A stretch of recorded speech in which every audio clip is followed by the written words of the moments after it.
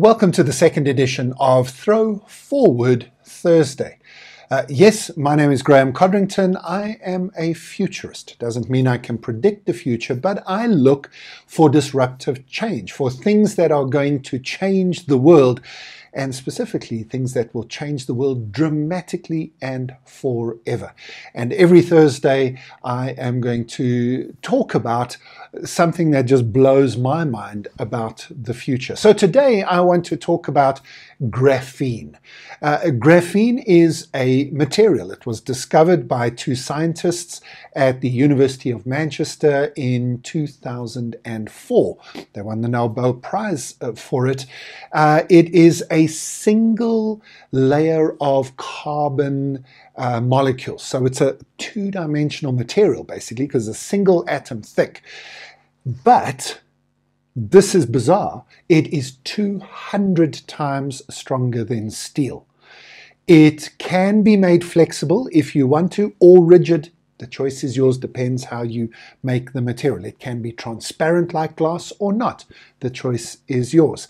It can conduct electricity better than copper, I think about 10 times better than copper, and it can conduct heat better than copper as well, again about 4 or 5 times better than copper.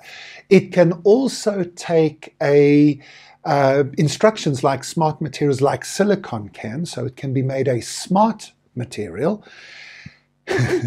And it's lighter than air. I mean, it sounds like I'm making this up, right? It sounds like I'm telling you about a space-age material from some science fiction movie. This is what the Star Trek Enterprise is made of. But graphene is real. And I think I need to talk about it in the same terms that we might have talked about concrete and steel a century or so ago.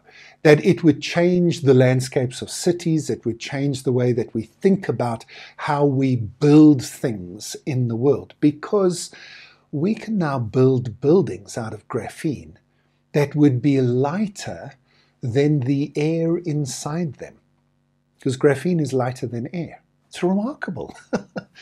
And we could build electric vehicles that are unbelievably light. So now we're talking about flying cars and aeroplanes, and I think this might work for spaceships. And then, well, beyond the engineering stuff, when we go into batteries, using graphene as a basis for batteries seems to be something awesome. In fact, just go and have a look at graphene, up-to-date graphene news. There's a lot of websites dedicated to it now. You'll see everything from new computing applications to using filters in medical devices. I mean, literally the list goes on and on and on. This wonder material graphene. If you have heard of it, excellent. I'll keep an eye on it. If you haven't heard of it before, why not, if it's such an amazing material? You know, it's nearly 20 years old. Why haven't you heard of it? Because it's quite expensive to make. And the mechanisms that we've got to make it at the moment mean it's not really accessible yet.